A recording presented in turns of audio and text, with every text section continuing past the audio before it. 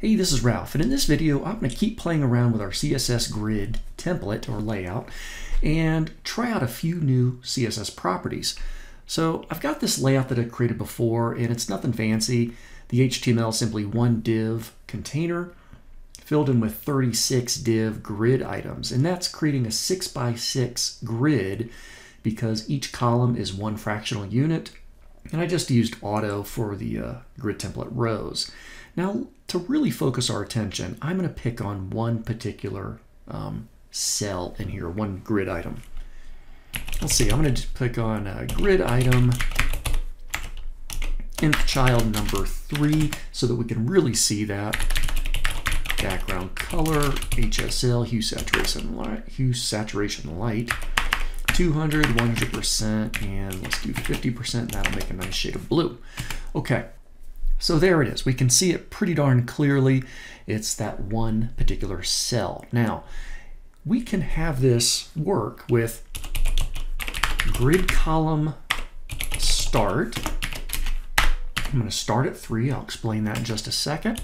And grid column end, I'll end it at 6. Okay, so what do those numbers mean? Those are the grid lines, and you can actually see it starting to work. But where do we get 3 and 6? Well, our grid lines start on the very far left with number 1. So there's 1, 2, 3, 4, 5, 6, and then 7 would be the far right edge of my 6th cell. So those are the grid lines of that first track, that first row. Okay, and then similarly, I can do something like grid row start with 1, which is where it's already starting by default, and I'll do a grid row end of 3. And now we're creating one big cell that's spanning, looks like 3 tracks across and 2 tracks down. Okay, so what happens if I did a grid column end of 7? It's going to move all the way across. What if I did 8 though? The top 2 rows look okay, however things start to look a little bit messed up for my subsequent rows, subsequent tracks. Okay. Let's dial that back to 6. I'm pretty happy with that, but there's another way we can use these grid column starts and grid row starts. For instance, this is spanning 3 tracks across, spanning 2 tracks down. So instead of even using grid column end, I can write span 3 for 3 tracks, and then for my grid row start, I can do span 2 for 2 tracks. And I get that same basic look, that same basic layout. Maybe that's a little bit more descriptive. Instead of worrying about where it starts and where it ends, I was just letting it start at its natural position and saying where I wanted it to span to. So that's a pretty good way to go. But there's something else we can do too. We can name our grid lines. So let's see, what if for my second fractional unit, that's my second column, I'm going to use square brackets there, and I'm going to name this head L for head left. Let's assume that's a header section. And then for the 6th unit off to the right there, no, let's not do that one. Let's do this one right here.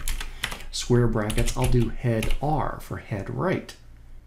Now, to reference those, I can go to grid column start, and instead of span 3, I can have it start at head L, and then I can do a grid column end at head R. And it's going to still create that same basic look because that's where I've started and stopped those. Say, well, is that really doing anything? Well, yeah, we can find out easy enough. What if head R instead was all the way after my last column? By making that change, I can see that that cell is now spanning all the way across to those 4 tracks because I've used a specific name. Now, is that really advantageous? It could be, because let's say I had a big sidebar and I want to refer multiple cells or multiple tracks to those particular grid line names.